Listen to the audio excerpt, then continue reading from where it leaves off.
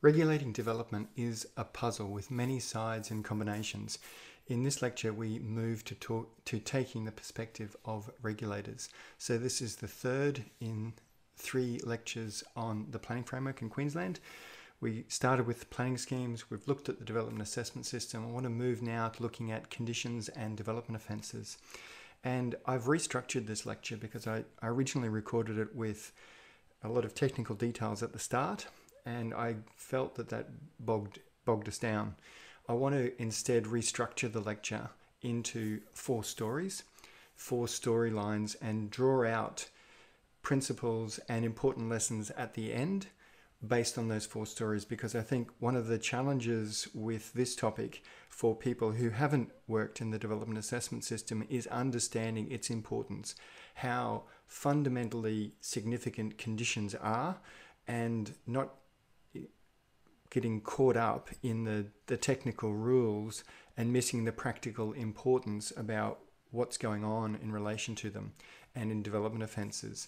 And I think it's better to start with 4 stories and tease out issues. It'll bring home to you much more how significant these topics are, and hopefully bring home to you the practical reality of many of the issues around development offences and conditions. So the 4 stories are one about, I call it Pelican Links preemptive clearing, another story about Brisbane City Council prosecution for unlawful development and land use, a fisheries prosecution for mangrove clearing is the 3rd story, and then the 4th story is a recent case in the Planning and Environment Court involving Sincere International and Gold Coast City Council. So broadly, those 4 stories are covering 2 big issues.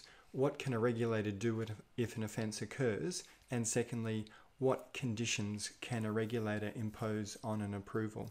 And as I said, I'm going to leave really the technical issues and rules about condition making powers to the end. I think they make a lot more sense once you've seen some examples of what happens in the real world. Okay, so our first story is the Pelican Links preemptive clearing litigation.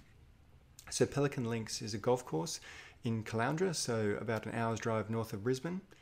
And if we focus in on Caloundra, so if you drive into Caloundra, you have to go, before you get into town, you have to turn south and go down to Pelican Links. And there's a series of canals that have been built in that area. And it's also, just to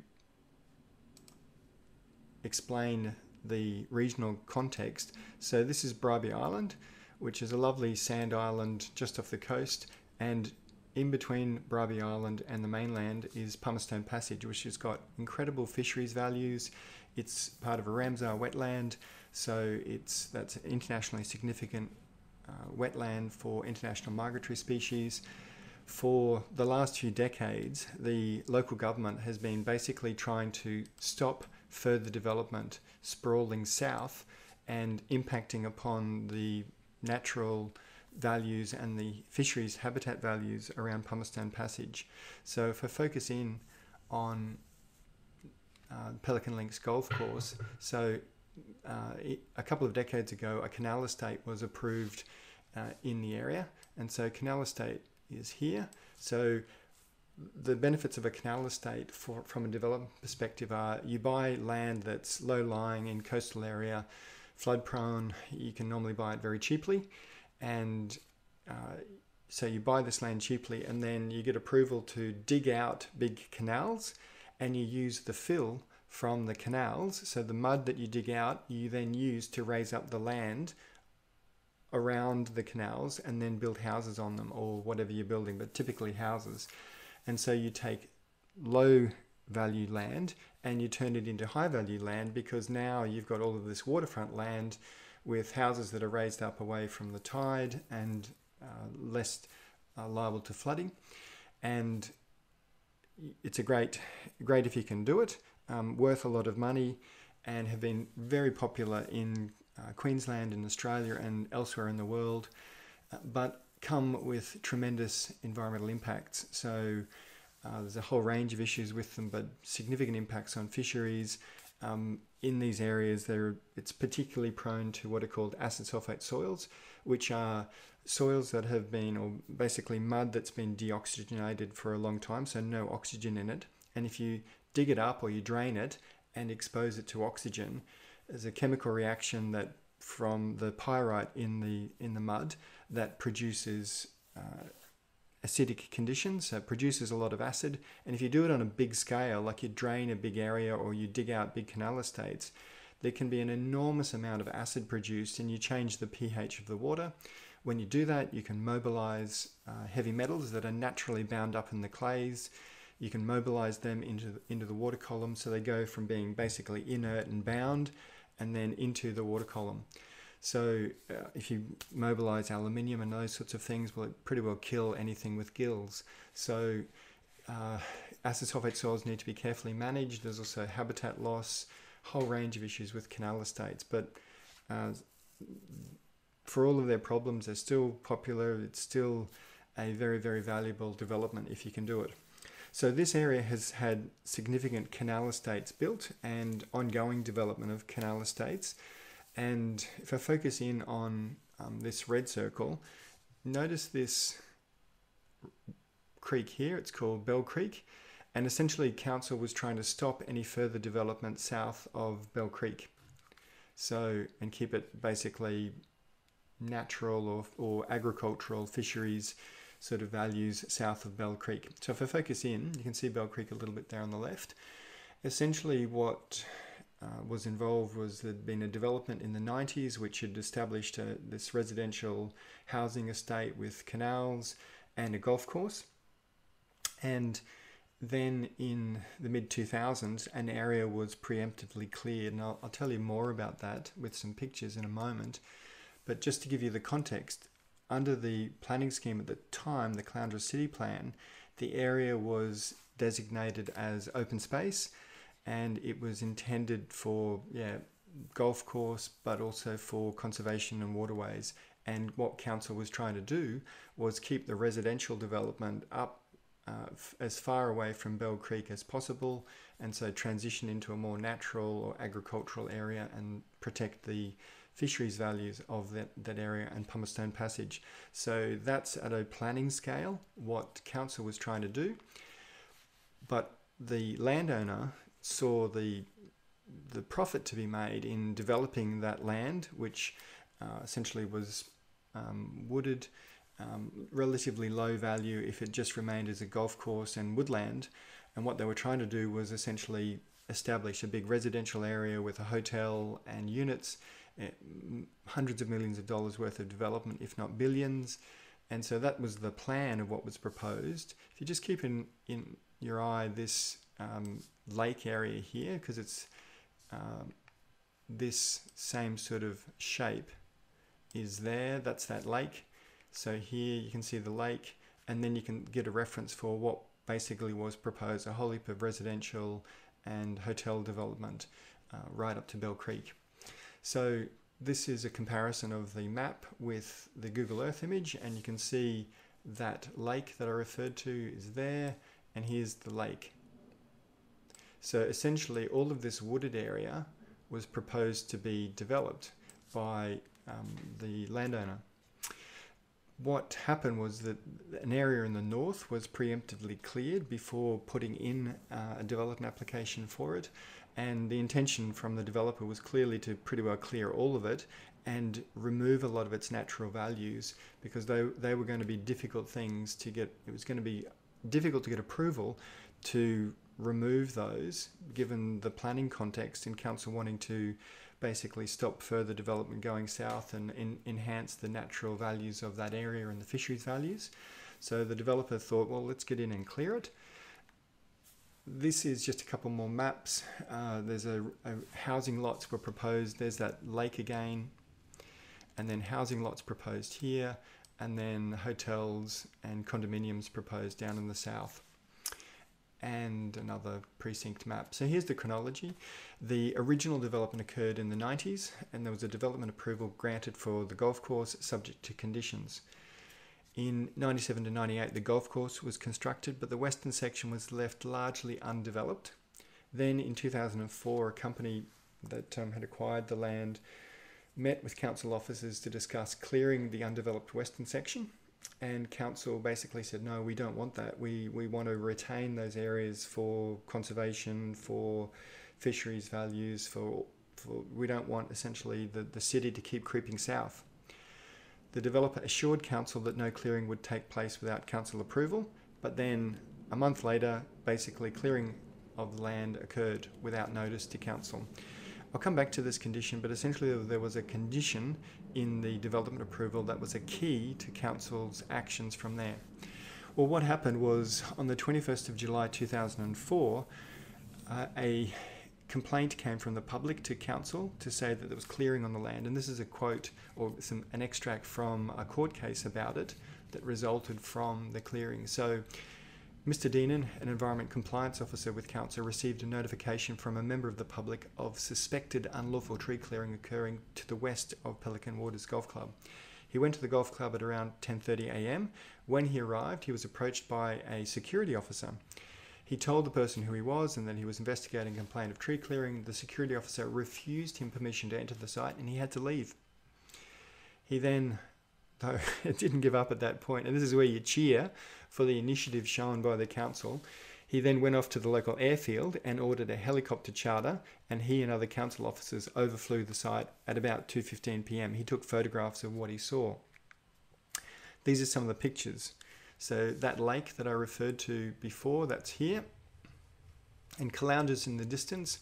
I know this image is quite blurry. It was given to me by council. I haven't been able to get a better version of it, but you can make out essentially the broadly what's going on. So in the foreground is where the clearing was occurring. So this is taken by the council officer overflying the site at about 2:30 in the afternoon, and there's some bulldozers that you'll see in the next few pictures. So here's one of those bulldozers, here's that lake again, and here's where the clearing is going on.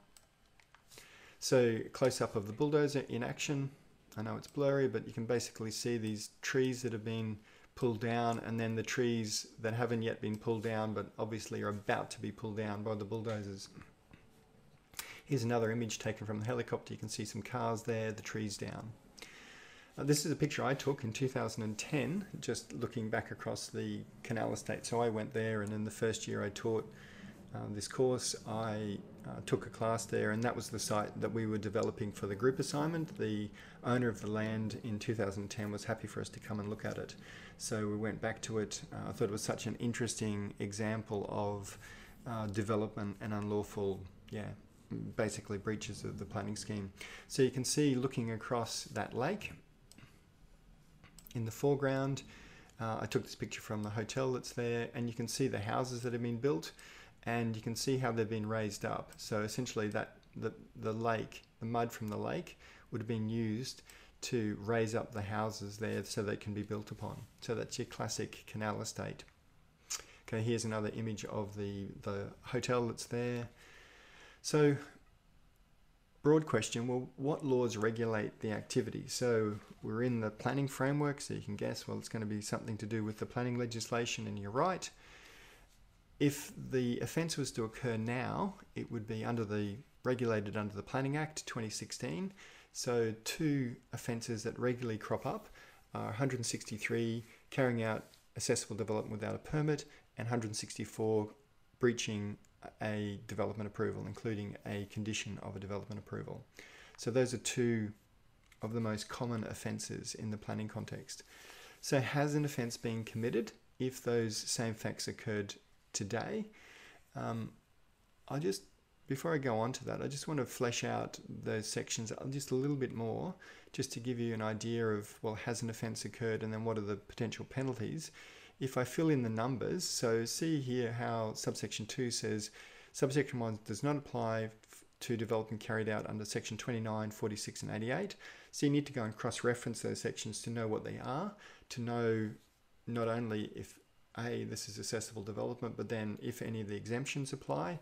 We could go and look at those, and none of them are applicable. 29 deals with development under an old planning scheme, 46 is for an exemption certificate with minor development, and 88 is about using security paid under elapsed approval. So they're all quite minor. None of them are applicable in this case. So there's no get out of jail free card in subsection 2. So if this is accessible development, do they have all the necessary permits? Is the key question for that. And then the numbers for penalty units that arise, the maximum fines are calculated based on the penalty units. And just to explain what penalty units are, so because there are thousands of offences stated across all of the bits of legislation in Queensland and at a national level, instead of stating a specific amount of money for each offence, like $50,000 or $200,000 or $2 million, given that if you state any number, then over time it's going to be less and less significant, because with just natural changes in the value of money, it's going to become less and less over time. So to get around that problem, the approach that's taken broadly in Australia is to specify a number in penalty units, and then if you need to raise the total amount of penalties because of changes in the value of money over time, you can simply change the value of the penalty units, and then it raises the maximum fines across all of the hundreds or thousands of offences in one go. So all offences typically state an amount in penalty units. And at the moment, for the last 5 years or so, a penalty unit has been worth $110. One other little quirk is that if you see a penalty stated and there's no particular penalty stated for a corporation, then you take that as a maximum penalty for an individual, that is a natural person, and a corporation's maximum fine is multiplied by 5. That just comes from, it's a piece of legislation called the Penalties and Sentences Act, which defines what a penalty unit is worth and also talks about offences for corporations. So in this case, let's just ignore the heritage issues in paragraph A, and this isn't a place that's on a local heritage place or Queensland heritage place. So we're into the otherwise maximum penalty, 4,500 penalty units. For an individual, the maximum fine at the moment would be $495,000, and for a corporation would be $2.5 million in round figures. So that's the offence of carrying out accessible development without a permit. But in this case, more applicable was breaching a development approval because of a condition that I'll come back to in a moment. So a person must not contravene a development approval, and there's that same maximum penalty again, 4,500 penalty units. Another quite common offence is section 165, unlawful use of premises, but these facts don't really raise that offence. In some of the other stories I'll tell it later in the lecture, unlawful use of the premises is relevant, but not really for this one. Okay, so key offence here is section 164. Have they breached their development approval? Have they breached a condition? Basically, the condition in the 1996 approval is stated there, A12 in the grey. A12 said, no clearing of native vegetation is to occur on the subject development site without the prior written approval of Council's Environment Branch. It will be necessary for the applicant and any subsequent owners to make a formal application, including a plan outlining the reasons for clearing and identifying the impacts of such clearing. So that was the condition that was stated. When all this went down, the developer challenged the validity of that condition on pretty technical grounds. There's rules that we'll see at the end of the lecture for conditions must be final, they must be certain. This condition was attacked for lacking both of those things. It was said to require a further approval from the local government. It was also said to basically not be valid for a number of reasons. I won't get into the technicalities now, but essentially the Planning Environment Court dismissed that challenge and said no, it's a valid condition. And then that went on appeal to the Planning and Environment Court, to the Court of Appeal, and the Court of Appeal dismissed the appeal. So the condition was upheld, but there was a big challenge to its validity. And the reason for the challenge is really The developer hadn't challenged it back in 1996 when it was imposed, but fast forward to 2004, this condition was a real problem for them, and there's hundreds of millions of dollars worth of development riding on whether this condition is valid or not, and potentially big fines for the developer.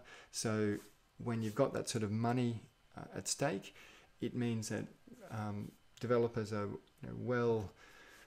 happy to go off to court and fight about it, because there's a big commercial reason for doing it. So you can spend $50,000, $100,000, $2 million on lawyers to go off to court and have a big fight with council, and maybe you win, and if you win, you get a lot of money.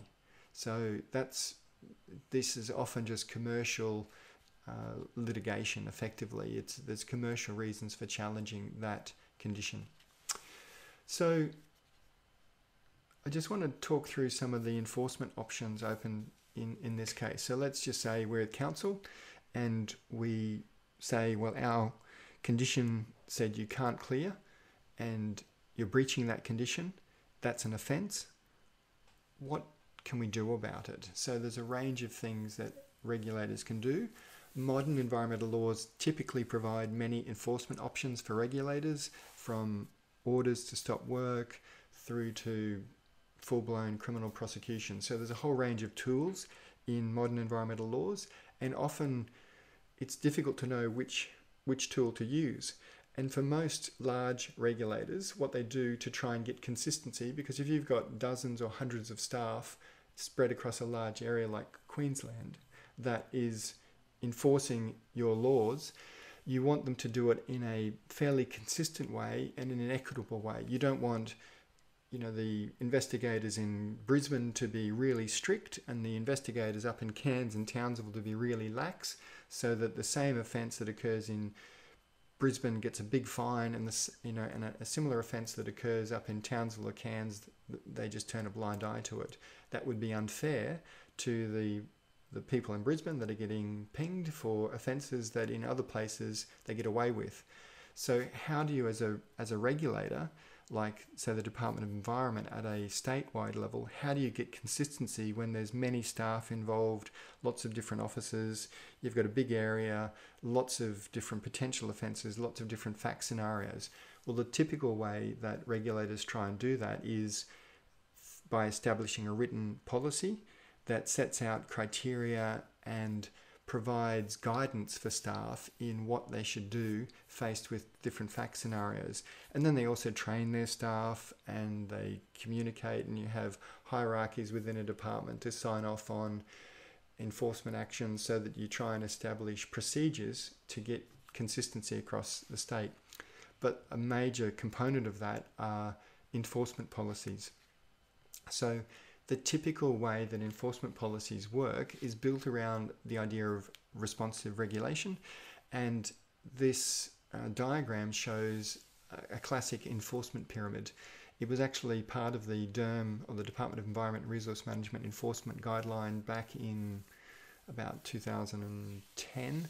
It's no longer part of their guidelines, but it's still a useful diagrammatic representation of what their guidelines now do in words.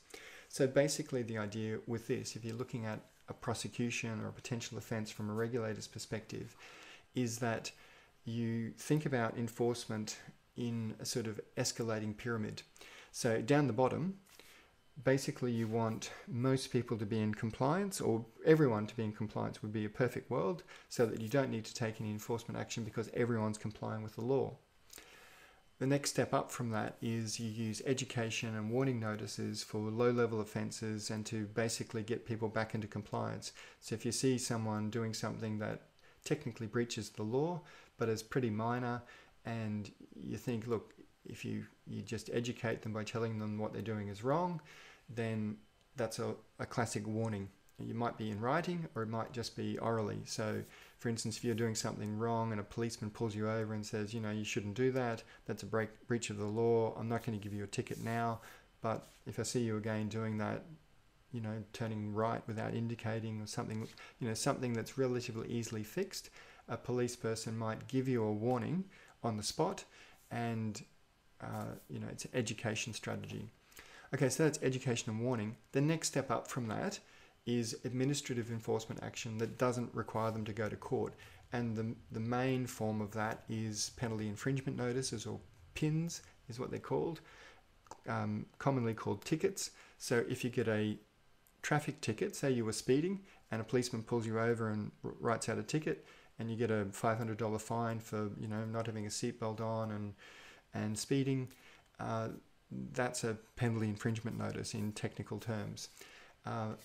Environmental regulators can have powers to give PINs for many different offences. These are small, easily remedied offences that don't warrant going to court and all of the administration with going to court. So PINs are widely used. Also, under the Planning Act and under other environmental laws, there are powers for regulators to give statutory notices to say, clean up this site or stop doing what you're doing.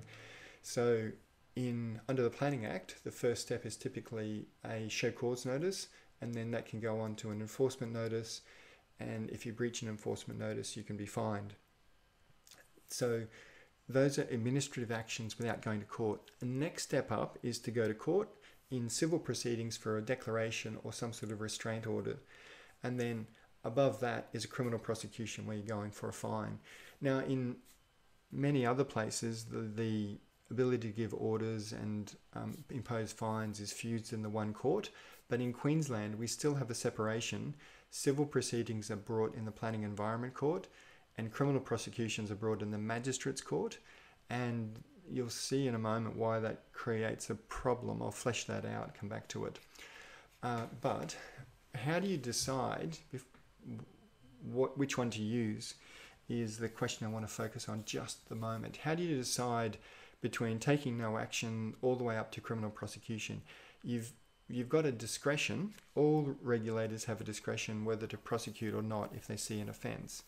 So for low-level things, you might exercise the discretion to say no, we don't need to prosecute here.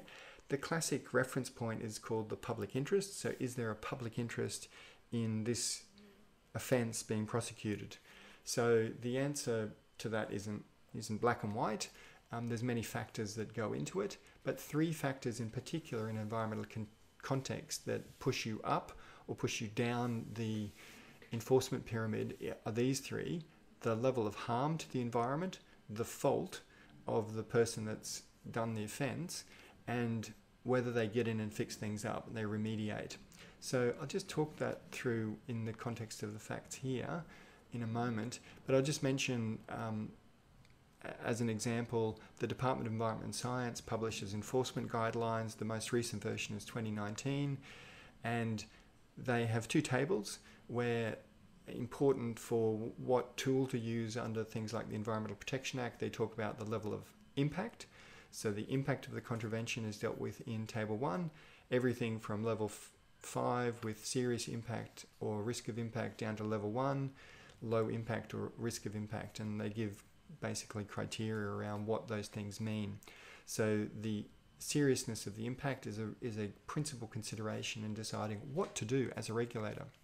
Okay, then there's the culpability or fault of the offender. So serious culpability are intentional willful acts, offences that are ongoing or of long duration, where there's misleading conduct, attempts to deceive, those sorts of things.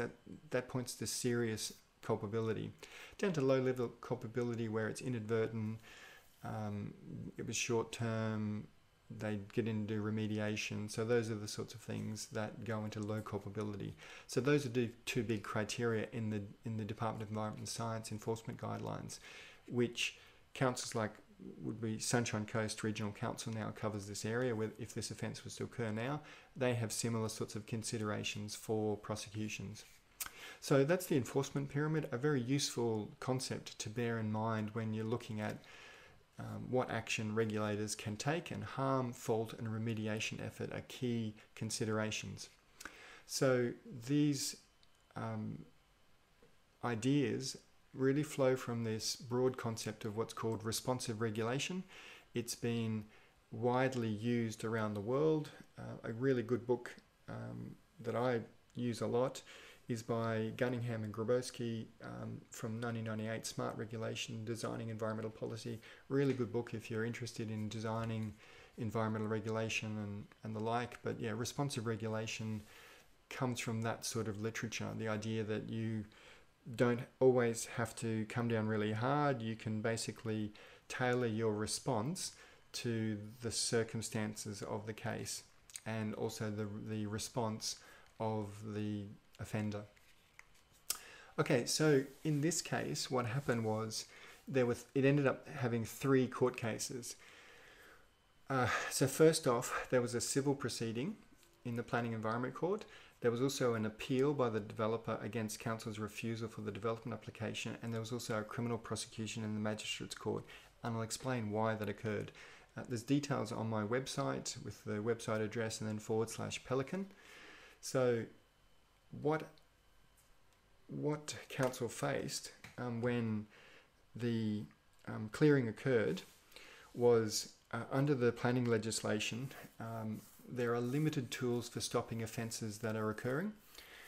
Unlike normal criminal law, where for instance, if the police caught someone breaking into a house, they could arrest the person. That's the standard thing that police use to stop an offence occurring. You arrest the person, take them off to jail, and they might stay in jail until trial, particularly if it's a serious offence, or they might get bail pending the trial. So that's a standard response in your normal criminal offences. But in a planning and environment context, rarely do you arrest offenders. And in the planning framework, there's not even a power for the local government to arrest the offenders while they're doing it. So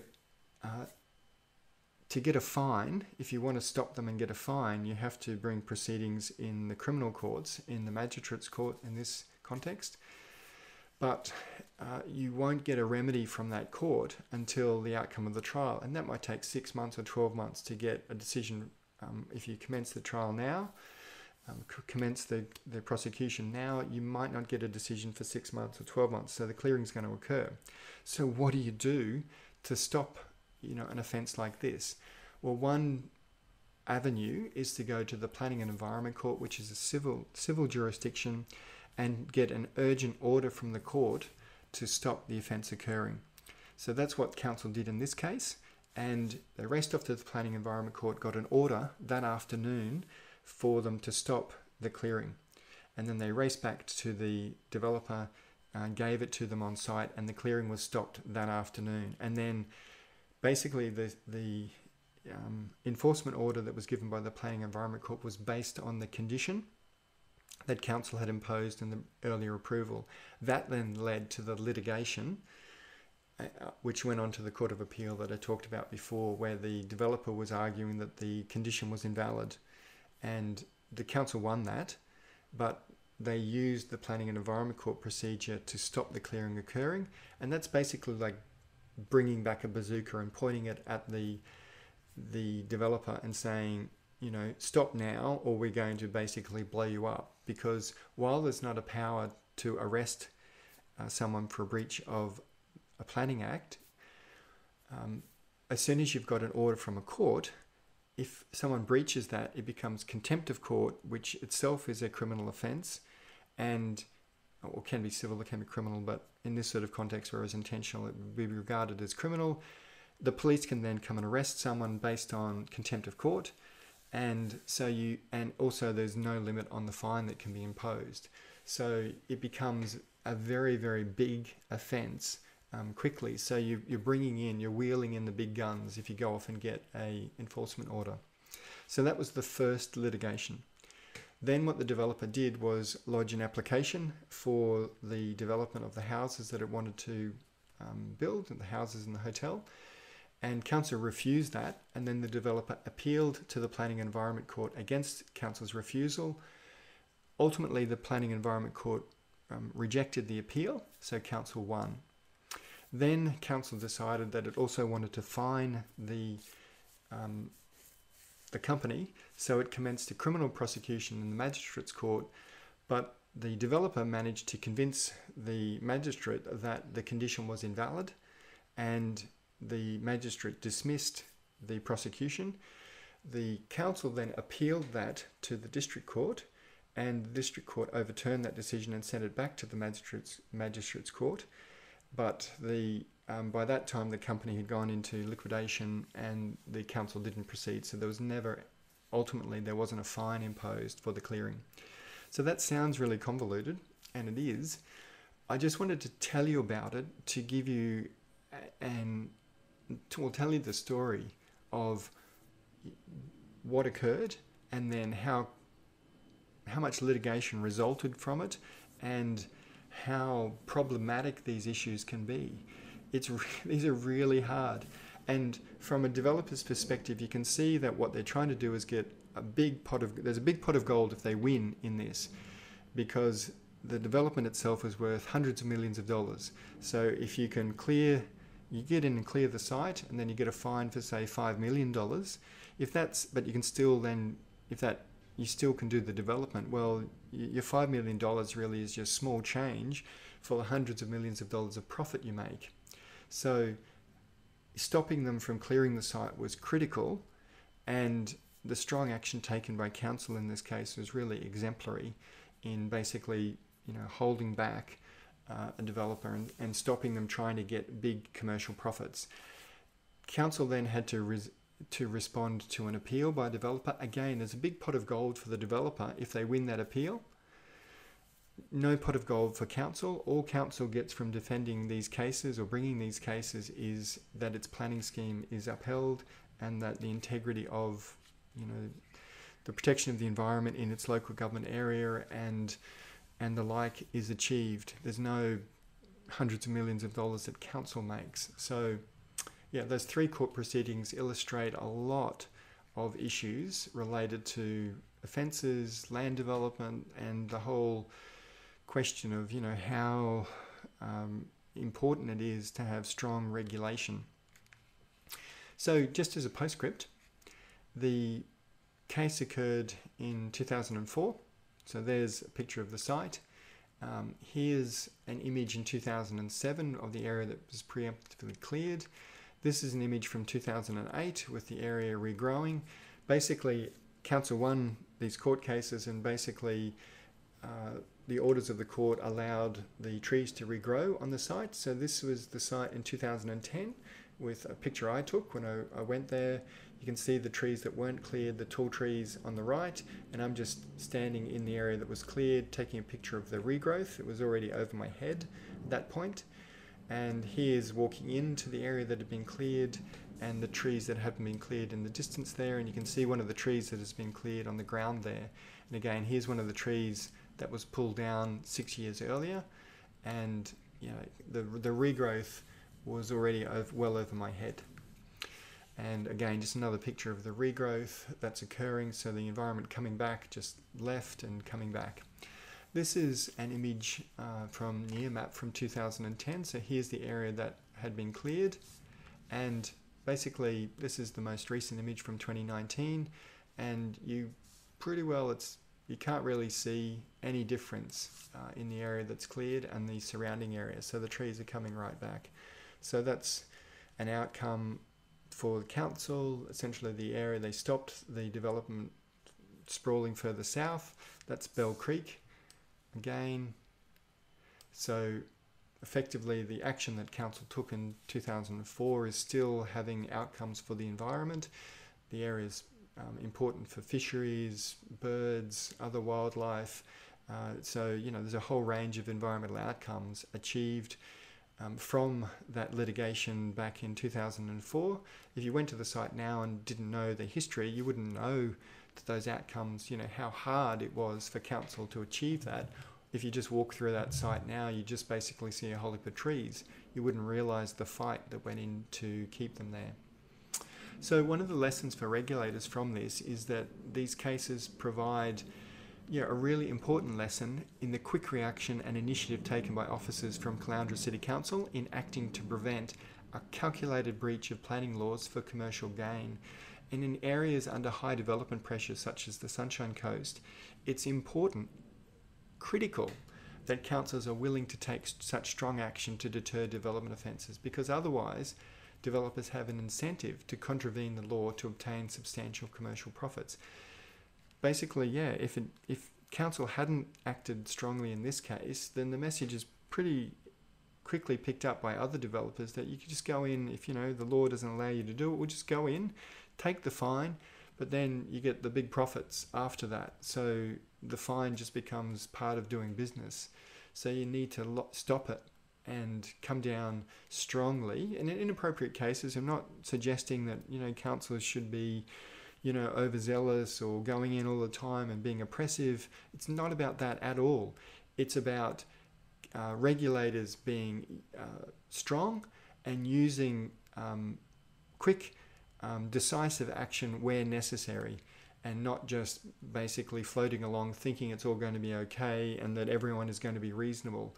That's not the real world. The real world, where there's a lot of money at stake, people will act unreasonably. They will break the law to make that money if they think they can get away with it.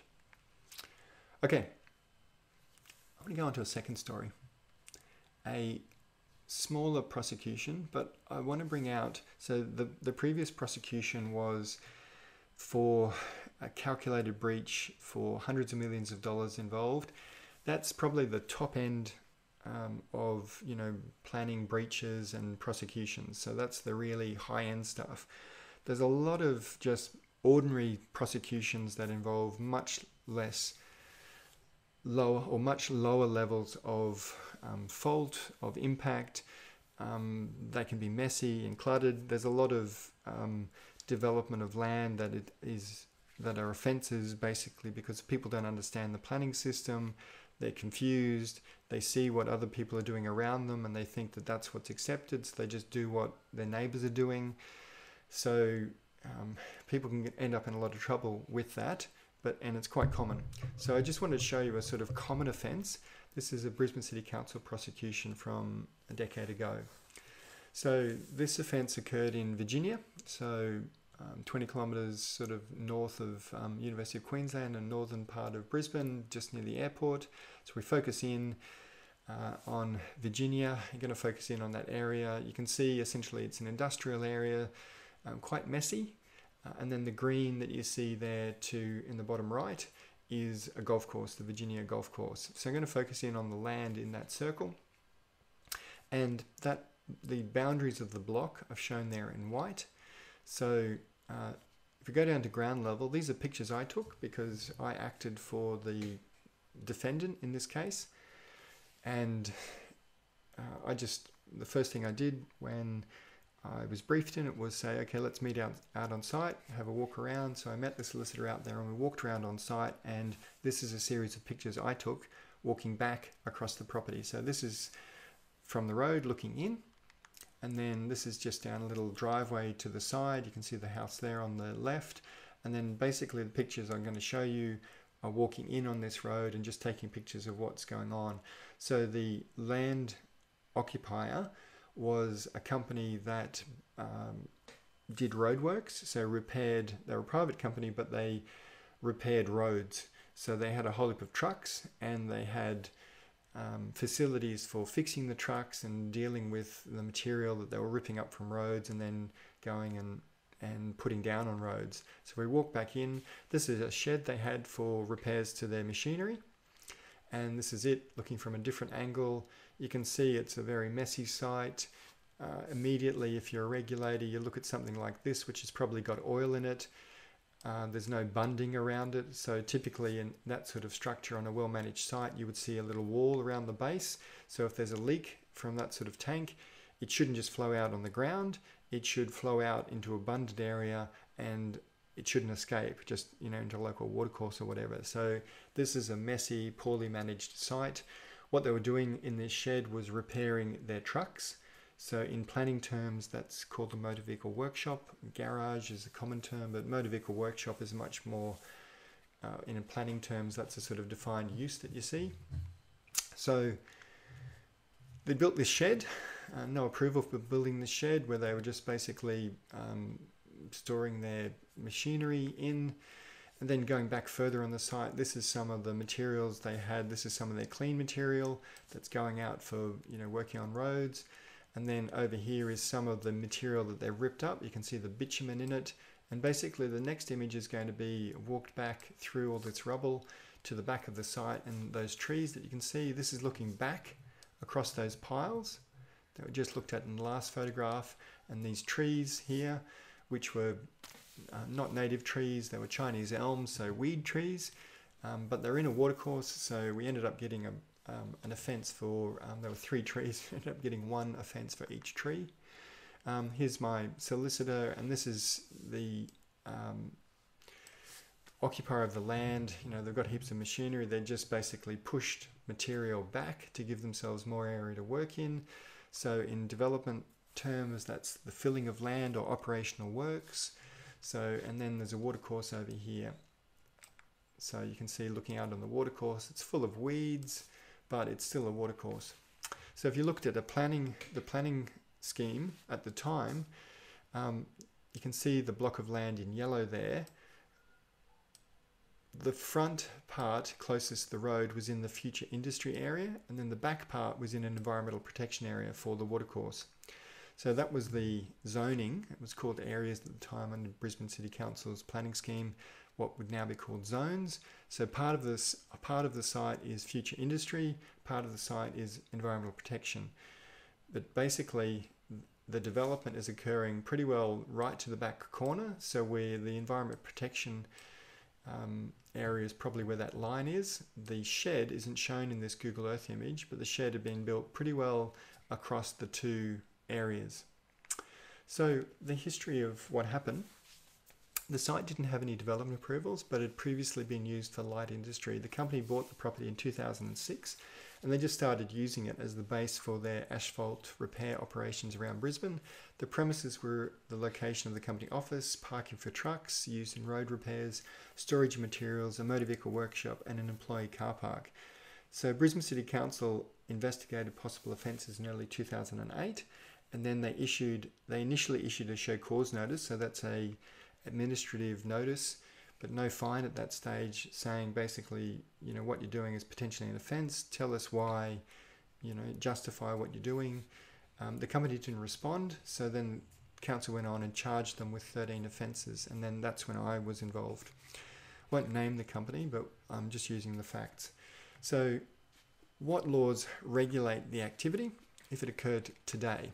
So we've already talked about the main offences under the Planning Act. Carrying out accessible development without a permit is a common one. Compliance with the development approval. Well, there's no development approval in this case, so that one's not going to be relevant. But unlawful use of a premises is also potentially relevant. So you've got the material change of use for motor vehicle workshop and those sorts of things, but use as well is another potential offence, unlawful use. So has a development offence been committed if we assume the same facts occurred today? Let's just say from council's perspective we say yes. Well, what should we do in this case? The context was that our client had basically was negligent. They looked around, they saw what others were doing around them, and they pretty well copied. It was an industrial area. They just assumed that they could do sort of industrial activity. They didn't get proper approvals. They were a fairly small company, but basically they just did what others were doing around them. And the problem was that a lot of their neighbours were also in breach, and council pretty well just went along the road and gave enforcement notices to all of their neighbours, including them. So they just got sort of caught up in the sweep. So from council's perspective, this is an offence that's occurring, multiple offences in this area, and they're basically trying to get landholders back into compliance with the planning scheme. And there's multiple things that are going on here, and it's pretty, it's a pretty messy area, but if you look at prosecution policy, so Brisbane City Council has got a prosecution policy. The most recent version is 2019. The key criteria for determining what to do and whether to prosecute is built around the concept of the public interest and the sorts of criteria for determining the public interest are things like the seriousness of the alleged offence and its impact on the environment, the intent, the attitude of the offender, the measures that they've taken to prevent it occurring, and the measures that they've taken to minimise the impact of the offence, the history. So this is all consistent with what I said before about the enforcement pyramid. Your response as a regulator is determined by three big issues: the harm that's occurred, the fault, and the remediation effort. Wrap that up in the concept of the public interest. Here, the harm that's occurring is, let's just say, it's material. It's not, it's not the worst offence. There's not, this World Heritage area that's been destroyed or something. It's a pretty messy site in a fairly messy area that's affected by a lot of weeds. Its environmental values are low, but they're not. There's still environmental values there associated with the creek. From a planning perspective, council's trying to basically improve compliance in the whole area and protect things like a creek. They want to get a lot of landholders into compliance. So the fault is, it's really negligence. It's just a small operator that looked around, didn't mean to do the wrong thing, but also didn't take enough steps to ensure that they were in compliance. So there is fault there. The remediation effort, it was an ongoing activity. They didn't respond to the enforcement notice or the show cause notice. So then council just goes, well, next step, criminal prosecution. So in this case, BCC initially issued a show cause notice, and after they didn't respond, they charged them with 13 offences. Here's a list of the offences, charges 1 to 3. 3 of them, charges 9, 10, and 11, were related to a local law about damaging protected vegetation, and it related to 3 elm trees, these Chinese elm trees, so weed species, in that watercourse. They gave an offence for 1 for each tree, which I thought was just over the top, but that's what council did. There's a couple of offences related to the environmental protection laws, but there's a whole heap related to planning laws, what are now sections 165 and 163. So unlawful use, carrying out accessible development without a permit, things like the motor vehicle workshop was a material change of use. When they started it, they didn't have approval for that. It was accessible development under the planning scheme. There was an offence there. Using the house as an office, range of other things, filling, so operational works. Whole range of things going on here. So actually I don't think there's an operational works offence there. It's all about use, and then they're saying the unlawful storage of fill, stockpiling, so they didn't charge them with a op works offence. But anyway, and down here is the construction of the shed. So they didn't have any permits for building the shed. So there's a whole range of offences there. The details aren't important. What I really want to bring out with this story is the fact that this is just your run-of-the-mill, small operator, messy situation, regulator coming in. There's a lot of other offences going on in the area, and you just go in and you're trying to clean things up and trying to get people into compliance with your planning scheme and enforce, better controls, protection of watercourses, those sorts of things. Well, the outcome, the company, so we looked at, were they liable? Yes was a simple answer. So we negotiated with council, ultimately pleaded guilty to 8 charges of the 13. They were fined $18,000. The company decided that the site was just too problematic, so they moved to another site with proper planning approvals for its operations, and they rehabilitated the site. So from council's perspective, from a regulator's perspective, well, that's a good outcome. They've got a fine. It's not an enormous fine, but basically they've got this site now into compliance. They've shut down a non-complying operation. So this is just a bit of a postscript. This is the site in 2010, and this shows the site just after it had been cleaned up and my client had left. So this area has all been cleared of the rubble that was there. I think another company had come in and was using it by now. The shed had been there, and that's been pulled down. I think the shed it was either here or here. So the shed's gone. The shed that the motor vehicle workshop was in is still there, but if it's not being used as a motor vehicle workshop, well, there's no offence. And then that house is still there at the front.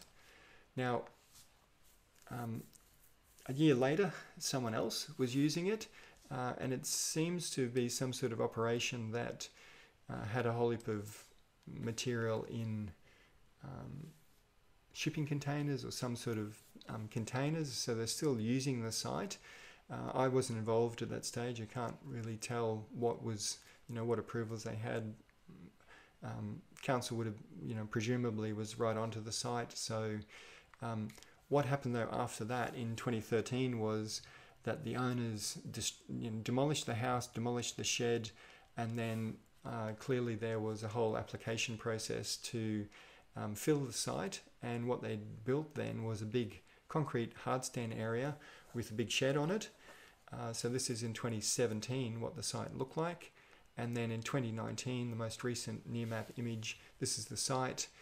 So that company apparently bought it, and they just coming down to street level. This is just a street view image looking in. So they've raised, they would have gotten an approval for filling the site to lift it up for flooding problems from the creek. And there's a big open-ended shed there. It appears to be a company that does some sort of building waste transfer, and it goes through that. Presumably they're recycling some material, sending off. It seems to be some sort of transfer station and a fairly big operation. So this is what it looked like in 2008, and looking in through that driveway, now this is what it looks like. So it's been filled and there's a shed there. It's not a pretty site, but it was never going to be that. It's an industrial area. It's gone from being an area that was poorly managed with trucks being worked on, no doubt oil and stuff being spilt on the ground, pretty badly managed, to being now a well-managed site, concrete hardstand area, a shed. They're doing some sort of industrial activity there, waste transfer. So from a planning outcome, if you think about this from Brisbane City Council's perspective, where not every site is pristine, you've got to have industrial areas, you've got to basically manage the whole city. There's a whole range of things that have got to be done to make a city work. So this site, over 10 years, has gone from non-complying and a whole range of problems to what looks like to me to be a well-managed site that is a much better use for an industrial area, much better managed site. So you can see there some good planning outcomes over the time of the last decade since the offence occurred. And obviously they didn't just all flow from the prosecution, but these sorts of outcomes are an indirect outcome of the prosecution. You get basically better management of land in your local government area. So these are good outcomes from a planning perspective, from a regulatory perspective. These are the sorts of outcomes that you want to achieve. Okay, might just take a pause for a moment. I'm going to go on to a third story, but just probably good for anyone listening in.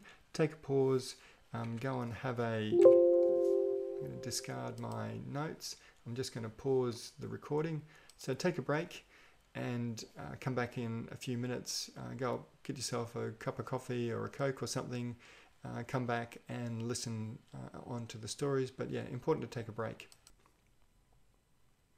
So welcome back. Just before we had a break, we were talking about a prosecution for a company in Brisbane for essentially a Massey development site. I just want to turn now to a third story, which is another prosecution, this time for unlawful clearing of mangroves at Maryborough. And this story really brings out, again, how people can make mistakes in the planning system and misunderstand what they can and can't do with their land. And that can result in prosecution and significant fines. So this story involves Maryborough, which is a city a few hours north of Brisbane, just inland from Fraser Island. So if we focus in on it, you can see Fraser Island there and Maryborough shown. I'm going to focus in on the red circle. Adjacent to Maryborough is the Great Sandy Strait, which is a Ramsar listed site, and Harvey Bay up there. So really, really important fisheries values.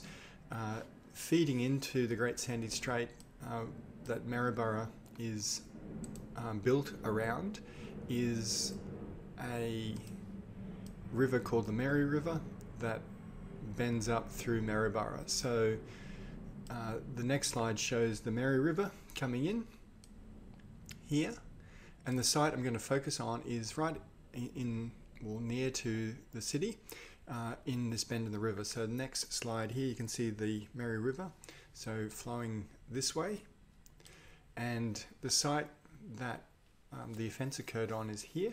Just focusing in on it, here's the site of the mangrove clearing, and this image is from 2010 after the clearing occurred. So you can see here what there were mangroves all the way along the bank, and there's been clearing in this section. Now here's another image just a bit closer. You can see there that there's a big sort of gap, and then there are mangroves out in the river, and you might think, what was going on there? Well, what was happening, if we come down to ground level, this is an image taken by Queensland Boating Fishery Patrol Officer in 2009 down at ground level. So basically, if I go back, this image is, you can see these little floating things down here.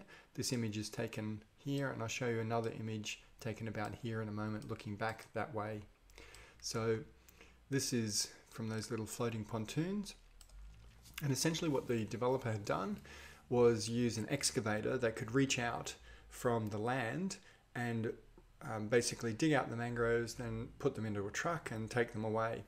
And the mangroves that are left there are simply, he couldn't reach them with the excavator, but obviously they planned to bring in a barge and have the excavator on a barge and clear out those mangroves. It was just that they were stopped before that occurred. And they'd built this revetment wall out of timber to stop the bank collapsing. So this is looking back with those little floating pontoons just here, and that's what the mangroves would have looked like before. So all of this area here would have had mangroves, and it's all been cleared. So the chronology for this offence, in 2005 a development application was lodged for a marina under the then planning legislation, the Integrated Planning Act. Then it was approved in 2006 subject to conditions. In 2007 the developer who'd gotten the approval sold it to a company that purchased the land for $3.15 million, and that was the company that ultimately became the defendant in the prosecution. So that was 2007 they bought it. In July 2008 they started construction of the marina wall and progressively cleared the mangroves, and essentially it was the defendant, the company owner, and a single employee, and they essentially did it themselves. So they're operating the machinery, they didn't have any construction firms involved, they didn't involve planners, so they pretty well just bought it. They bought it with an approval, and they misunderstood that the approval didn't give them authority to clear the mangroves. So in 2009 the Queensland Boating and Fisheries Patrol, which is responsible for protecting fisheries and including dealing with mangrove clearing offences, because mangroves are important fish habitat. So they inspected the site, and a prosecution resulted from that. So just to flesh that out a little bit, the development application that was lodged in 2005 was about 20 pages long, and it included a checklist where it dealt with fisheries matters, and the application indicated that there would be no destruction, removal of mangroves. They said none of the above. So that meant that it wasn't actually assessed by the fisheries department, because they were applying to do, it's an applicant-driven process. What they were applying for, they said they didn't need to clear mangroves, so it was never assessed by fisheries, and no conditions were imposed upon it by fisheries about the clearing of mangroves. So the application didn't apply to clear mangroves, and the approval then didn't address those issues specifically. In response to an information request, they said down here in this dot point that there is no proposed disturbance of marine plants or disturbance of tidal lands within or adjacent to the site. So basically what they were doing, this is what the the applicant's proposal was to build a marina. So here's the boundary of the land with the river. And what they were going to do was build floating pontoons out into the river. So a series of them, 1, 2, 3, 4, 5, 6, 7 floating pontoons connected with a floating walkway, and they were going to have these little ramps that went down to the floating pontoons on the other side of the mangroves. So their proposal was, this is the bank with the floating pontoons going down that it's fixed to, and then they don't show the mangroves here, but essentially the mangroves would be, underneath those floating pontoons, and they were proposing that they would just position them so to avoid the mangroves that were there. So that was the proposal that was approved. And then attached to the approval was conditions, which is the typical case. And as is normal, the assessment manager and the concurrence agencies take the plans that have been submitted by the applicant, and when they approve the project, the first condition is typically to take those plans and attach them to the approval and say, you got approval to carry out what you applied for, and they attach the plans so that they become very prescriptive. So the applicant applied for this for a marina built in that way. That was what it was assessed. So as the regulator, the local government and the state government in assessing it, that's what you're assessed. That's what you want to approve. So you take that plan and you say you're approved, and when you carry it out, you must carry it out in accordance with the approved plans, and then they attach copies of those. And then that gives them some very specific, detailed, prescriptive requirements. Completely reasonable though, if you think about it, because this is what the applicant applied to do. So they've given approval for what they applied to do. You then attach the plans to the approval. That's completely reasonable, because all they're doing is saying, you've got to do it as you asked us to. What you asked for is what we're approving, and that's what you've got to do, so that there can't be any dispute. If they just approved a marina and then later down the track the applicant builds a marina in a different way, and then there's a fight over, well, that's not what we assessed. The conditions are a really important check then, so it gives it a specific, what is approved is very specific.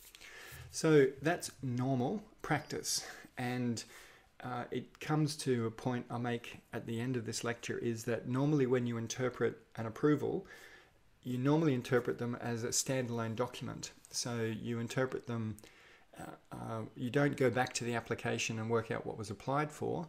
You look at the approval, and if it cross-references to some document, well, that document can be referred to.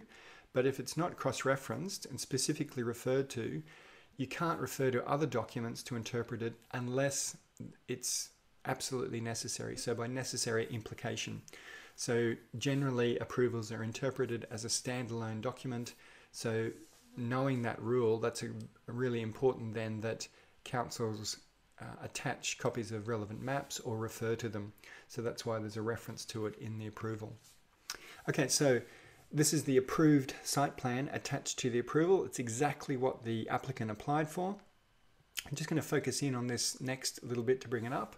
So here was an existing wharf, and you can see here's the gangway, and here's the shoreline, or the riverbank, and the mangroves would be located in between the floating walkway and the riverbank.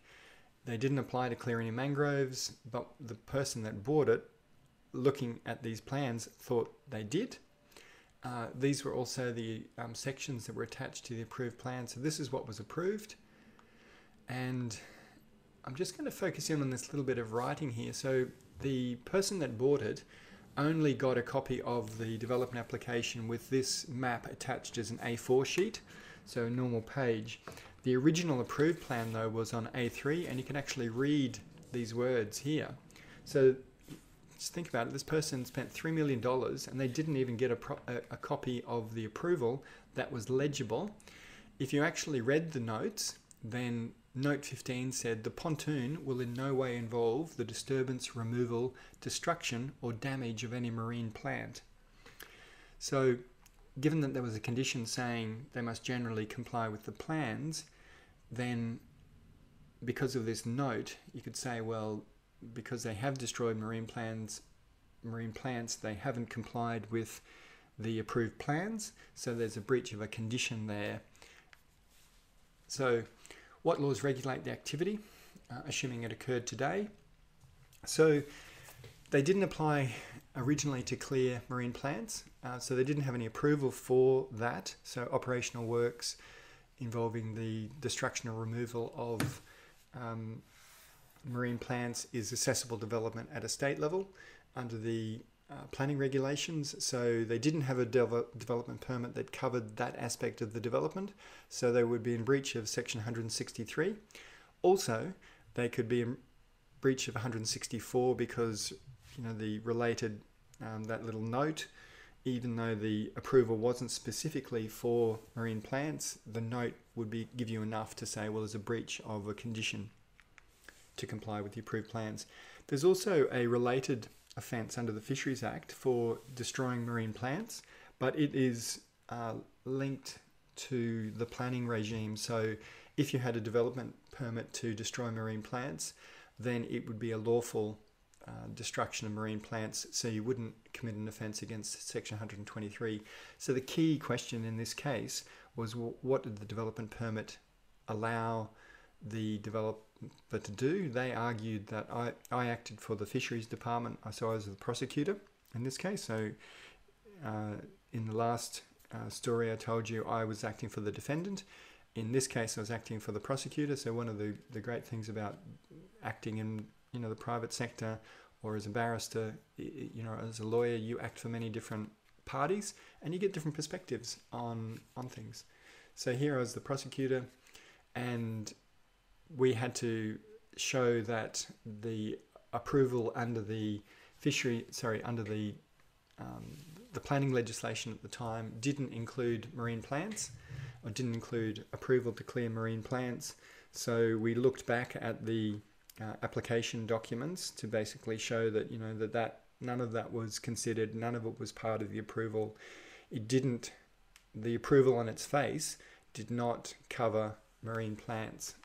So has an offence been committed? Well, yes. What enforcement options are open? Well, in this case, if we think about our enforcement, the harm that's been committed is substantial. It's not a, you know, these fisheries values are important. They're important for nearby Ramsar wetlands, and, you know, the very significant environmental values associated with the Mary River. So protecting mangroves along it for fish habitat is important. So there is, you know, substantial harm. It's not, you know, the world's greatest offence by any means. It's, you know, 100 metres of mangroves. You know, it's far from trivial, but at the same, you know, the same token, it's not, you know, the Exxon Valdez disaster destroying a pristine area with, you know, massive amounts of pollution. You know, it's on a scale of 1 to 10, I would say, you know, a 2 or a 3, probably even less. You know, a 2, maybe a 1. You know, but it's not enormous, but there's harm there, and it's in a sensitive area. The fault in this case was really negligence. They misunderstood what the law allowed them to do. They thought they had approval. They thought they were doing everything according to law, but they didn't engage any planners. It's a very complicated environment. They were pretty, you know, it was pretty stupid what they did. So stupidity was really the fault element here. In terms of the remediation effort, they weren't remediating anything because they were saying what they had done was lawful. So there was a prosecution of them, and fisheries decided to prosecute, going for a fine. What penalties are then likely to be imposed by a court is an issue I just wanted to touch on. So in this sort of case, how do you determine what penalty to impose? Should it be $1,000? Should it be how do you come up with a penalty for this? So we went to court, or the fisheries went to court. They were found guilty of a development offence. You then come to the sentence to be imposed. And in these sorts of cases, the point I wanted to make here is that proving commercial benefit is the basis for a large penalty. So in this case, I was the prosecutor and the defendant gave evidence. And so after he had given evidence saying he thought what he did was lawful and he wanted the best for the community, and he thought that the marina was an important development, it was important for the development of Maryborough. My first question to him he gives his evidence, excuse me, he gives his evidence, and then me as a prosecutor, I get the chance to ask him questions. So I said thank you to the judge. The judge has just said, okay, your turn, Mr. McGrath. I said, thank you, Your Honour. Mr. Blythe, he was the defendant. You purchased the land for $3.15 million, you said in your evidence in chief and the documents that were placed before the court. Now, if the development is able to be built, the marina for 140 berths, and you want to sell it, what would you be hoping in present dollar terms you'd be able to sell it for? And he says, could I give a range? And I say, sure.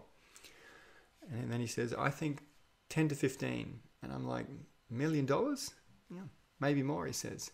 So he just shouldn't have given evidence for this. We didn't have any evidence of what the value of the land was other than, what he told us. I didn't know what the commercial value of the land was. I knew that he had purchased it for $3.15 million. So I was looking to get, the word millions of dollars into the judge's, before the judge. So when we came to sentence, that the judge would be thinking, well, there's got to be a substantial fine because of the commercial element here.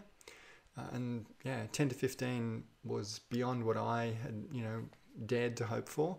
So I go on, okay, that's fine. So if you fully develop the site with the boat selling centre, the ship's chandlery, these are all things that he wanted to do on the site, a restaurant, and then you sell it, what would be the value you think of the property? What would you aim for? And he says, I would think maybe 30 million. So is that with the land, the berth, so is it? And he says, everything. So I didn't ask many questions after that because I'd gotten everything I needed.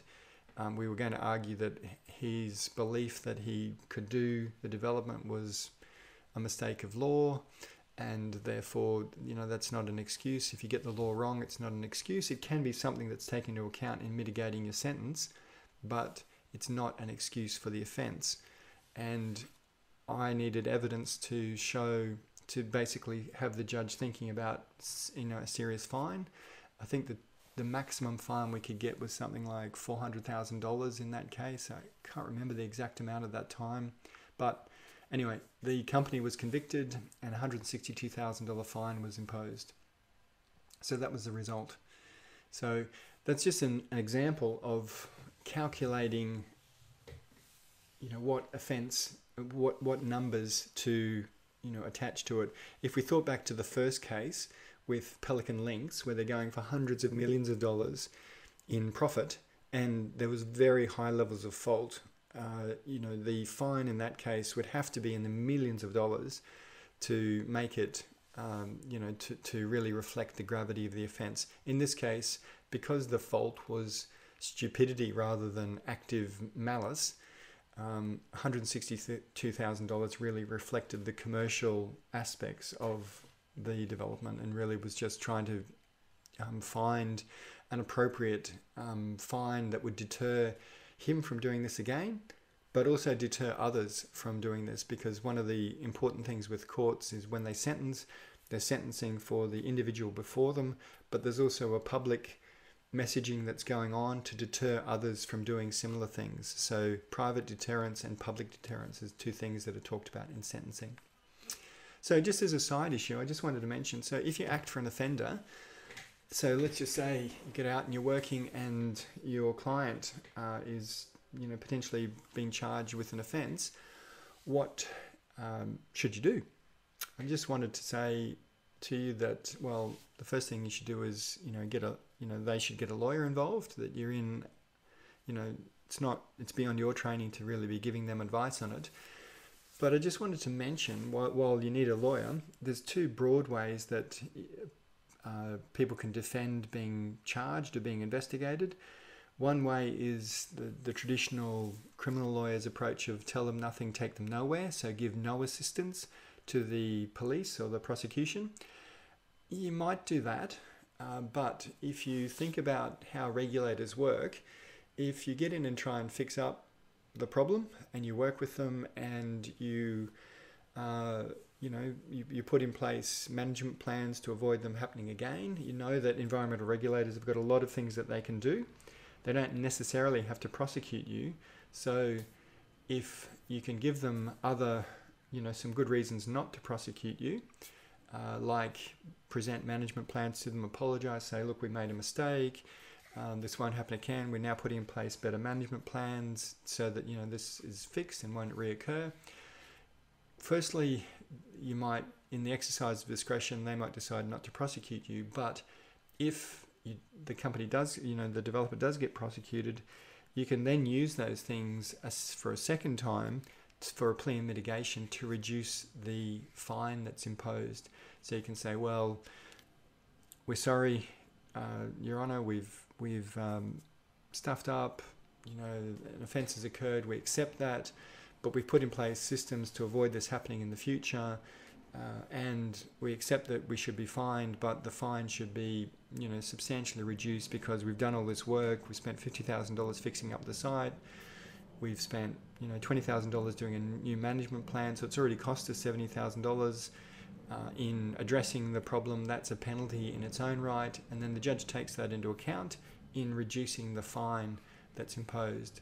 So my view is generally if I'm contacted by a defendant about, or a solicitor about prosecution, get in and work out, has an offence occurred, and then talk with the client about the approach that, there's the wisest approach to take. And often that can be basically owning up to the offence and putting in place management plans to avoid it happening in the future. And that can be a wise approach going forward. That's just an aside. Okay, postscript to this case. So here's the land in 2010. You can see the mangroves there in the gap. A few years later, 2016, the mangroves are coming back. The marina hasn't gone ahead. This should be 2019, not 2010. So 2019, November 2019, so only a few months ago, the mangroves has pretty well come back. The marina hasn't gone ahead. Okay, final story, fourth story. Want to use this story to, a number of the stories to this point have involved breaches of conditions. The first story about pelican lynx was a breach of conditions, and the last story about the Maryborough clearing of mangroves also involved breach of conditions. So we looked at some of the conditions in that last story.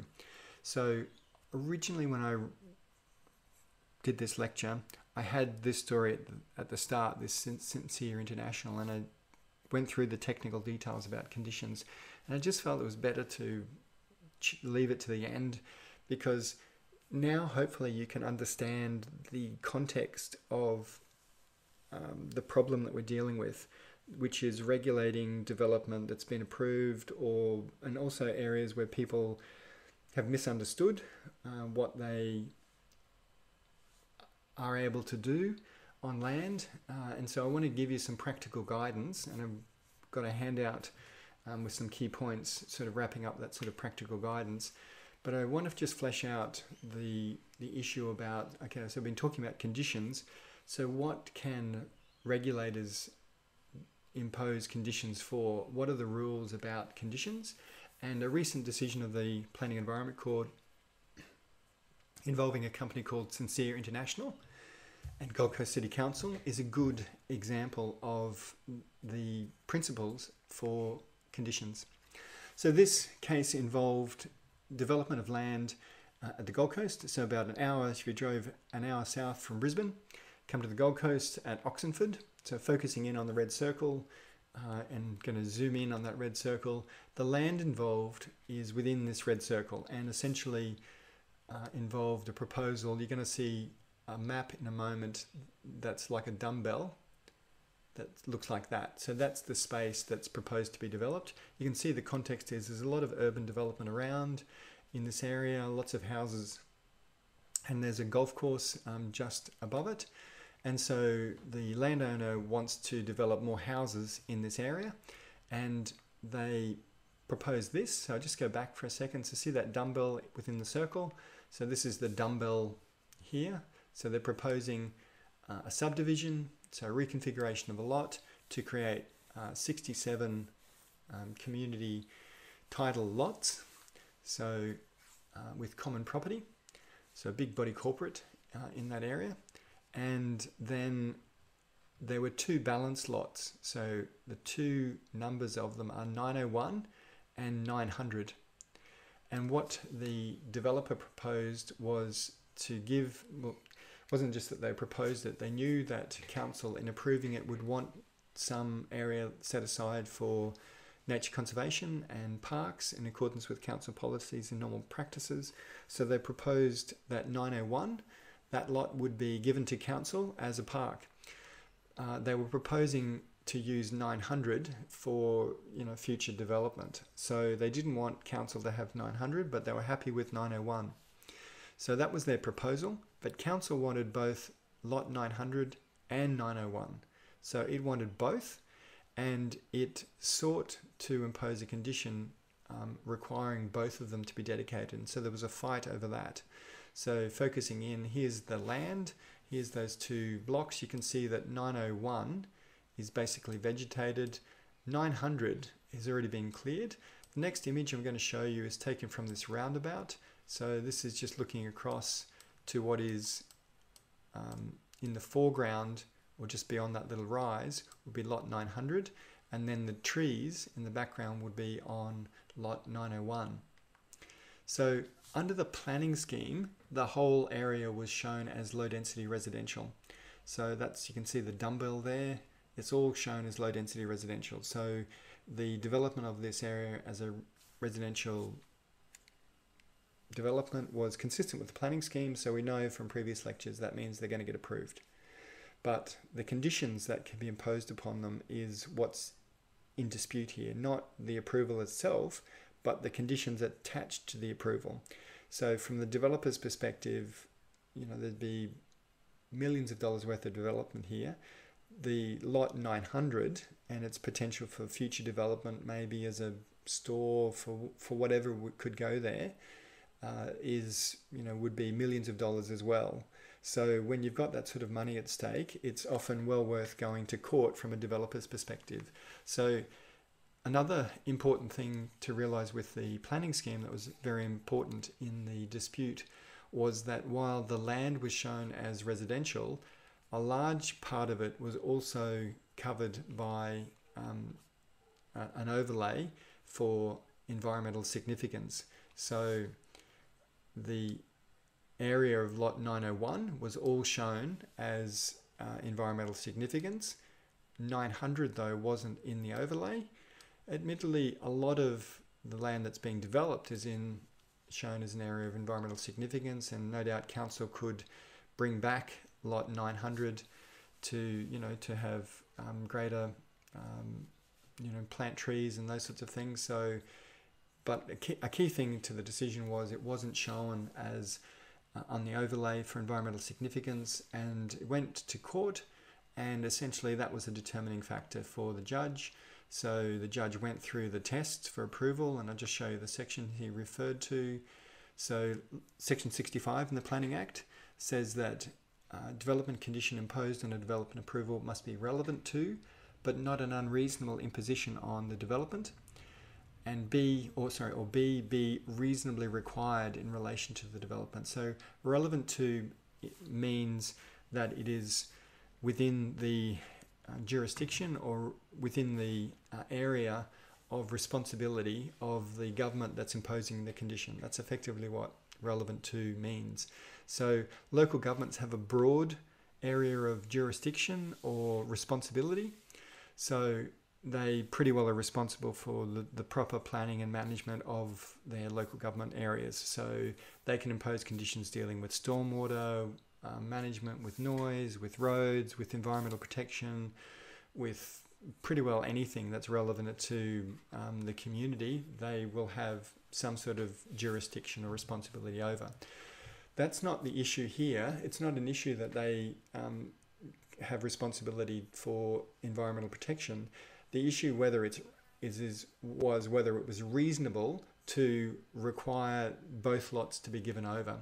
And the judge looked at the evidence and decided that no, it wasn't reasonably required to have lot 900 given over. So the judge threw out that part of the conditions and sent them.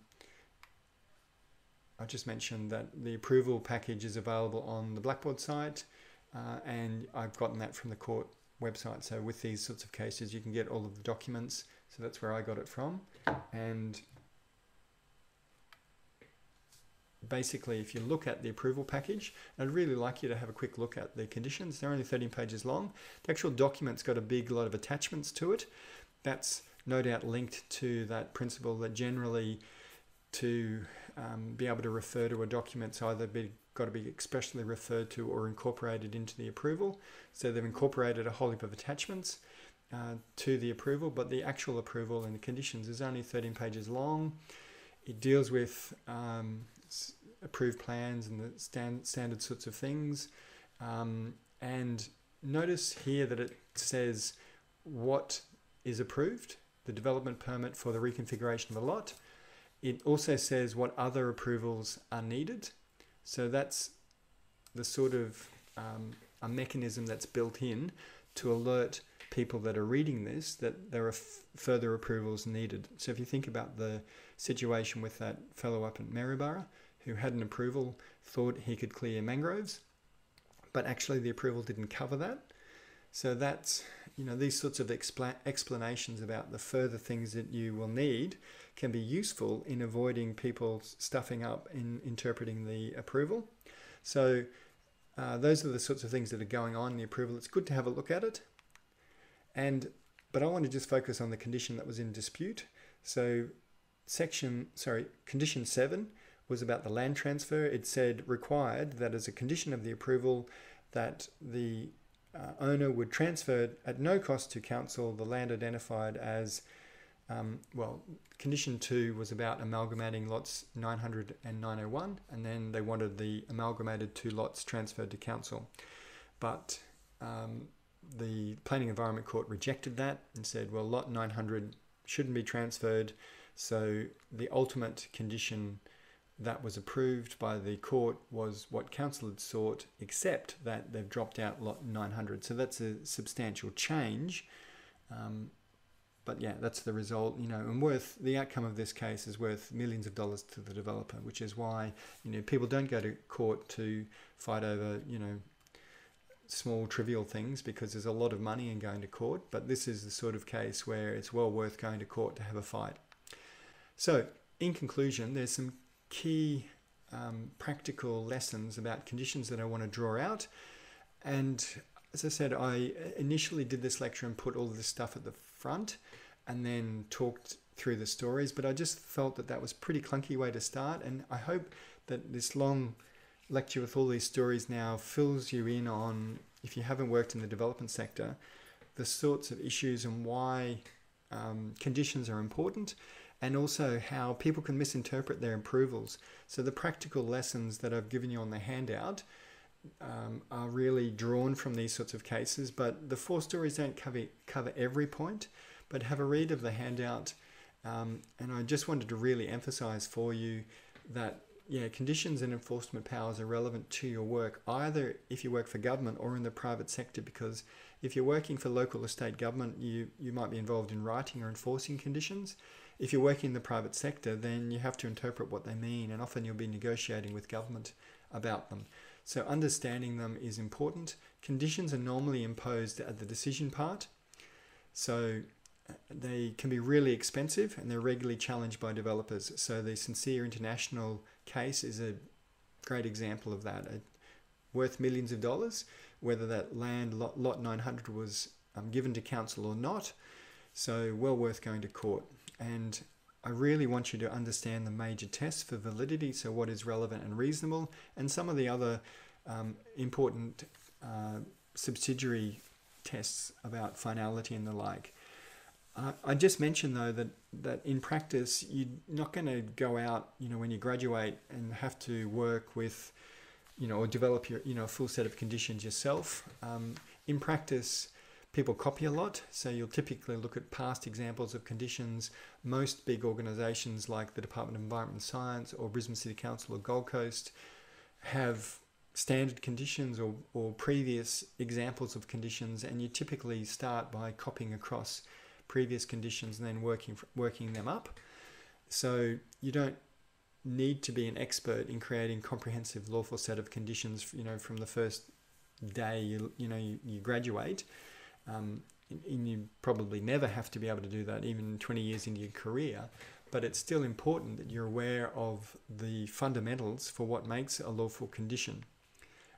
And think about it this way, a bit like a Rubik's Cube. While you don't start from scratch, a deeper and more 3D understanding of conditions is useful for any work involving them. It's sort of like solving a Rubik's Cube because there's many different combinations. Often there's no one right or wrong, and there's debates a lot about conditions and how they should be written. So I've given you a 2-page handout that's available on the website. Also, there's a longer paper that you've got a link to on the website.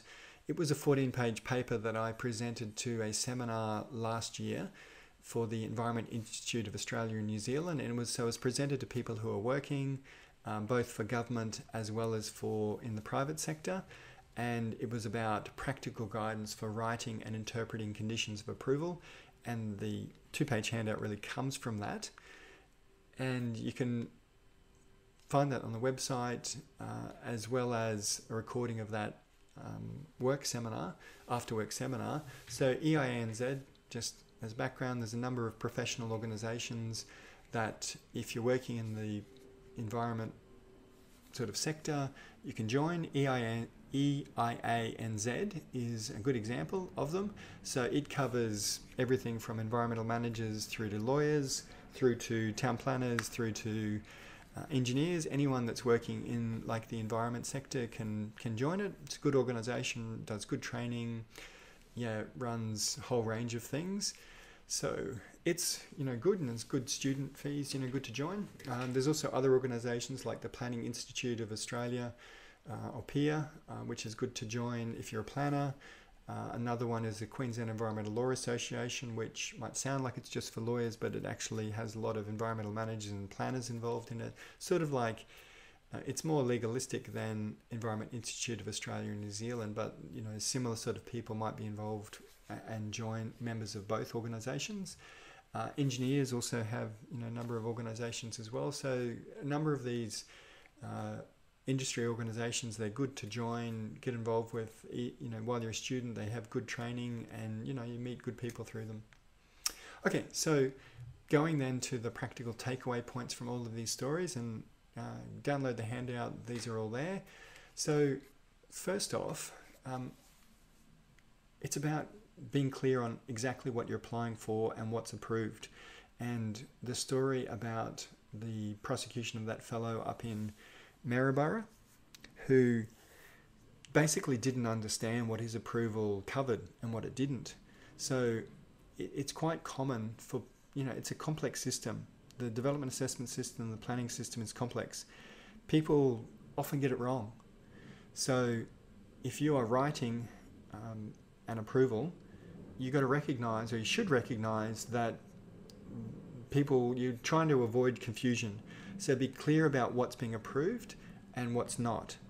And if possible, you could put in what further approvals are needed, but then that, potentially runs the risk, if you don't quite understand what they're applying for, identifying a list of further approvals can be problematic as well.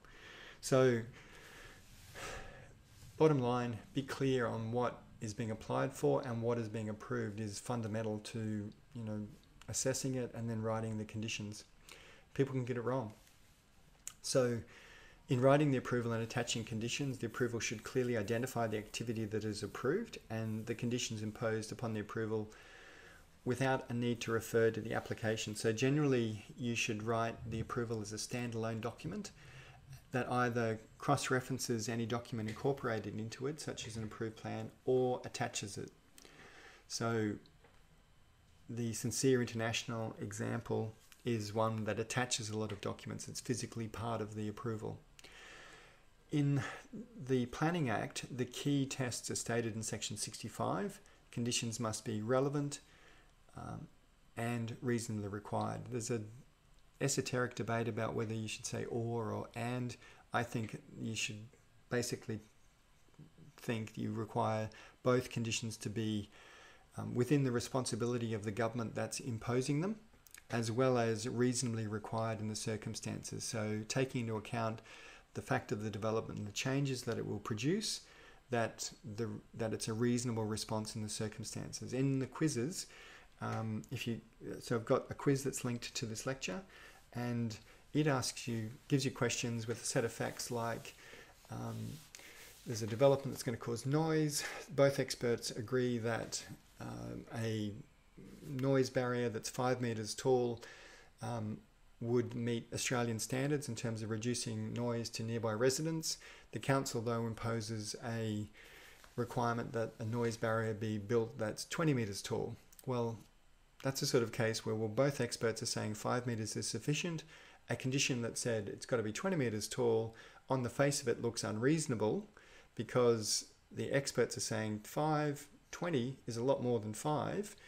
But flip that around, change the facts a bit, and the experts are saying that a noise barrier of 5 meters, both experts, so the developer's expert and the council's expert, say a noise barrier of 5 meters tall will be sufficient, and council imposes a condition requiring a noise barrier to be built of 5 meters in height. Well, on those facts, it looks reasonable in that both of the experts are saying that that's what's required. So go through the quizzes and it will help you understand relevant and reasonably required. And I've given you some simple factual scenarios there. Have a think about it. There are important tests. I know they sound strange, but these are really significant for the whole development assessment process, and the work in this sector. It involves a lot of work around conditions. Okay, a couple of other things that I would mention is that basically if you're working for regulators, don't get too stressed about the tests for conditions, because basically you can think about the tests and the law is a bit like this. If you've actually got an environmental impact that you're trying to address, the law gives you a broad framework to address them, as long as it's reasonable what you're doing. If you're trying to do the right thing and you're trying to be reasonable, then you should be able to do it. You should be able to impose conditions on it. You can think of it like this. This is a good metaphor for it. The law gives you a frame within which you paint the picture of what the conditions require to be done. So you as a regulator, your job is to protect the community. That includes protecting the environment, having reasonable standards for development. All of those things are your job. So if you're trying to do that, the conditions that you write should pass the tests required by the law for them, because the law is there about facilitating good development. It's not there to trap you or trip you up. Okay, another point, a couple of points is about finality. So this is a common issue, that the basic rule is that when a government gives an approval subject to the conditions, that the conditions should be final and they shouldn't require a further approval from the government unless it's something minor or incidental. That's the exception. So basically the issue with finality is an approval should give you an approval, not a fake approval where you've got to come back in 6 months and get another approval before you can actually go ahead. So incidental things, just as an example, if for instance imagine a big shopping centre was being proposed for a site, and a council approved it, and they made a condition saying that the developer must prepare a landscaping plan for approval by council, and that the landscaping plan must be implemented. So that's a later decision, but if you think about it in the context of a shopping centre, the shopping centre, you know, big developer, and they've got approval now for the shopping centre. Landscaping is a relatively trivial issue. Another sort of common issue that's deferred to the details to be worked out later is something like stormwater management. These are all things that are relatively trivial and the details can be worked out later. So those things are commonly deferred for later approval and don't infringe the rule about finality. So as long as it's minor or incidental, you can have later approvals. Again, have a go at the quizzes and have a think about that. The reason is that, you know, there's a lot of work in preparing them, and it costs money to prepare, say, a stormwater management plan. You've got to engage an engineer, and, you know, there's all technical drawings. If in the, you know, you don't, as a developer, if you've got to spend a lot of money getting the approvals done, and the big picture items you might deal with first. So first, will council allow us to have a shopping centre here? If the answer to that is yes, then issues like stormwater management and landscaping can be worked out down the track. But you don't need to put everything and spend the money right up front, because you might get knocked back. So that would all be money, you know, wasted. So minor things like that often get left to the future. Okay, so those are just a couple of practical points to be aware of.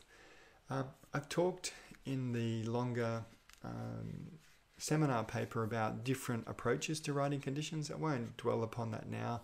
There's basically different concepts around how conditions should be written.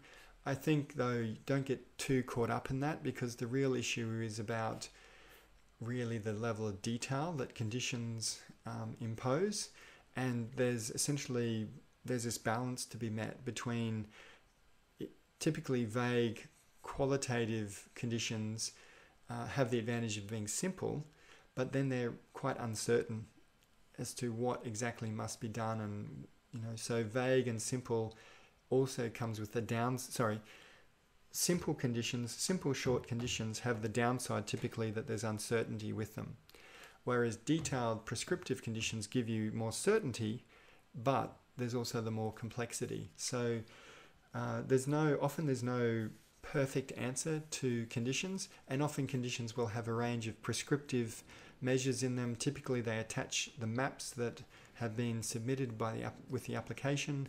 So those things are really common. So they're common prescriptive conditions. There's often a range of outcome-based conditions and the like. So often approvals will use a range of different approaches depending on the issue. And yeah, it's complex. So have a look at the approval in CSIR International. That'll give you, I hope, a much better idea about this. I don't want to dwell upon the theory though. Yeah, it's a Goldilocks problem. There's often no right answer. So I just want to wrap up. It would be really, really good if you go and try the online quiz about conditions to lock down your understanding of these main points. I really want you to get a practical understanding about condition making powers, and often you can't get that in the abstract. So go and have a look at the problems, try and answer the quizzes and the quiz questions, and then you'll see the answers. If you get them wrong, you can retry the quiz again. So can you spot unlawful conditions in Queensland's planning system? Have a go at the quiz. There's 10 questions. I hope that you find it really useful in locking down your understanding or practical understanding of this really important area. Okay, so that's the lecture. 4 stories built around 2 big ideas. What can a regulator do if an offence occurs, and what conditions can a regulator impose on an approval? So important topics for your professional careers. So in terms of further reading, please download and skim read the first 13 pages of the conditions in CSIR International. This is such an important area for practice. So I really like you to be aware of conditions and attempt the online quiz. It'll really help. Take-home points. This is my final slide. I really want to emphasise that the Planning Act, provides a range of development offences, of which the 2 most important in practice are carrying out accessible development without a permit and contravening conditions. Second point is environmental regulators, including local governments, typically have a range of enforcement options, allowing them to choose an appropriate response to an offences. It's not just about sending people to jail. Typically, you want to protect the environment. You've got a whole range of tools to do that with. Third point is commercial benefit is a principal reason for development offences, and removing this benefit is a principal focus of prosecutions and court sentences. So, yeah, important point. And finally, conditions are a common tool used to impose standards and constraints on development approvals granted under the Planning Act and other legislation, and there are important tests for the validity of conditions such as relevant and reasonableness, and you really need to understand the basics of those mechanisms if you're going to work in this sector. Okay, that's the lecture. Thank you guys for listening, and I hope that that's really useful, and I hope that the stories made it interesting and you can see the relevance of the technical stuff at the end.